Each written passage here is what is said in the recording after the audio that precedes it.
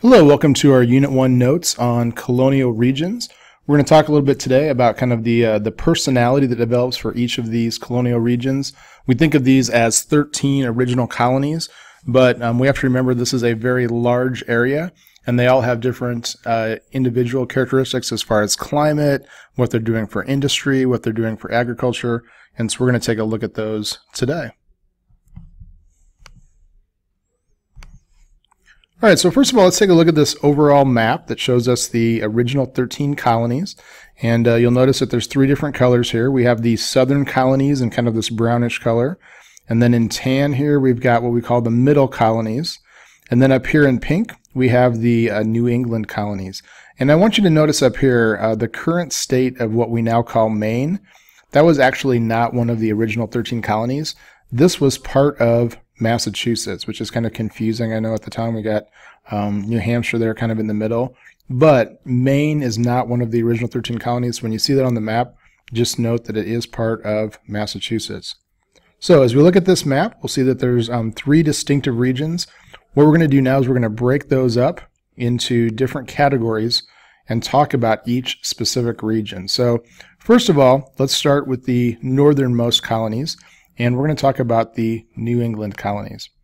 So the colonies that consist of this region are New Hampshire, Massachusetts, Rhode Island, and Connecticut. And again, just note there, Maine is actually part of Massachusetts at this point. So those are the four colonies. You'll need to know those for the map test, but those are the four colonies that make up the New England colonies. And as we look at the climate, we have to realize that this is the furthest north region of the 13 colonies. They have the coldest winter of the three regions. It's going to be a little bit harsher, and they're also going to have a shorter growing season. So they're not going to have as many days in which that they can plant crops. That's going to affect the types of crops that they're able to grow up there. So that's the climate. If you look at this map, this is just kind of a generic map that shows the number of different growing regions and stuff. And you'll notice up here, you've got completely different regions than what we're going to talk about as we talk about later with the southern colonies. So just keep in mind that we're not talking about the same climate for these different regions. So in terms of agriculture, the climate is going to affect that a little bit.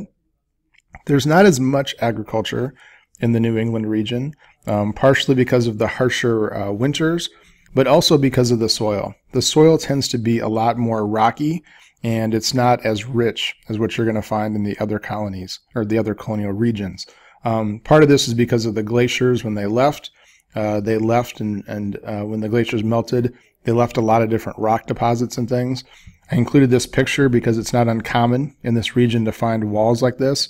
Sometimes the early settlers would take the rocks from inside their field and move them to the outside of their fields, and then they would have kind of like a rock wall. You also might see these around the roads sometimes. So agricultural-wise, not as rich, not as many crops are growing. They still are growing some things, but not on the scale that you're going to see in the other regions. And here's just kind of a picture that kind of shows, again, kind of a characteristic of this region, kind of a lot of rocky type soil, stuff that you're probably not going to plant a lot of fields of crops on. Now, in terms of industry in the New England colonies, they're doing a lot of trade, they're doing a lot of shipping. They also have fishing as a major industry, and then also trade of rum. So again, not as agriculturally based, a lot more commerce, trading. You're going to see some of the, kind of more like, ship-faring type stuff up in the New England region. All right, so let's move south a little bit. We're going to talk about the middle colonies here. The middle colonies consist of New York, Pennsylvania, New Jersey, and Delaware. So those are the middle colonies, and you can see them on the map here. So you're going to have a couple, major cities develop in there with Philadelphia, and you got New York eventually being a part of this region.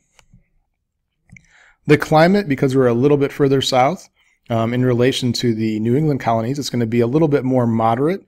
And when we say moderate, we kind of mean like average. So it's not going to be like super cold, harsh winters, but it's also not really going to be, the more warm climate like you're going to see in Georgia and stuff. So a little bit more average. In terms of agriculture, they're going to have a lot more agriculture than what we saw in New England. The soil's okay. It's not as rich as the South, but it's much better than what the New England colonies had. And they're going to grow mostly grain-type crops, things like corn and wheat. And because of this, they're known as the breadbasket colonies, because they're producing a lot of the agricultural grains, corn, wheat, things like that, that are eventually going to be traded or sent to the other colonies. So middle colonies are always kind of known as the breadbasket colonies. Now in terms of industry, they are going to be doing a lot with grains like we just talked about. They do have a little bit more cattle. They are going to do a little bit of shipping as well. You have some major port cities here. And also they're going to be doing some mining. So they're going to be doing like iron ore and stuff like that they're going to be getting out of the ground. Mining and iron is also going to be an industry in the middle colonies. All right, let's move on to our final region. That is the southern colonies. And the colonies that are in this particular region are Georgia, South Carolina, North Carolina, Virginia, and Maryland. So the other colonial regions have 4 colonies in them. The southern colonies has 5. So just go ahead and note that this one has 1 additional colony in it. As far as climate, they're going to be warmer, and because of their location, they're also going to have the longest growing season. So they're going to be able to grow crops in the south because of the longer growing season that people in the middle colonies or the New England colonies are not able to grow. So they're going to have a completely different kind of agriculture. So again, here's their zones over here, much different than the middle and much, much different than the New England region. So the things that they're going to grow in this particular region is tobacco, cotton, and rice.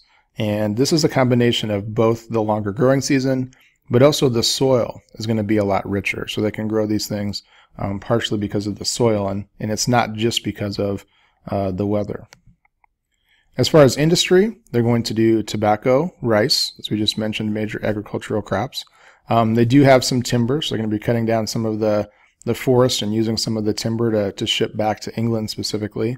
And then naval supplies, things like building ships and things like that relating to kind of the shipping industry. But a lot of agriculturally based stuff is going to then be their industry.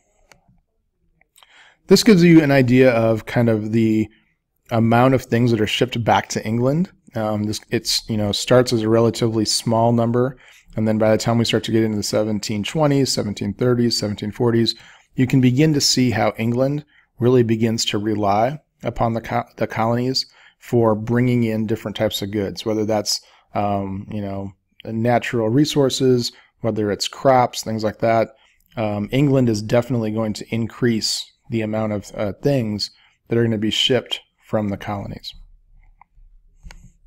So that's kind of a quick preview, but hopefully you can kind of see how each of these regions has a little bit different agriculture, a little bit different climate, and then of course industry as well.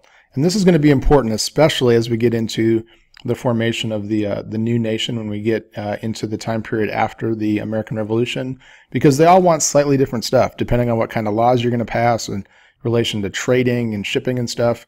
You're going to have things that maybe your region wants that maybe isn't as important to another region. So important to understand these 13 colonies are a large geographic area, and they all have different personalities. All right, we'll see you guys in class. Thanks.